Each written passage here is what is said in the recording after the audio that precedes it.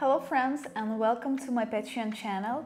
I'm very happy to show you that I finished new video for you and I will add it maybe today or tomorrow. And now I want to tell you some tips. When you create the background, you need to come much more closer to your image, to your drawing part, because if you will leave your white spaces, it will look like mosaic and it will broke your composition. And also in this month we will paint really beautiful painting with a small bee.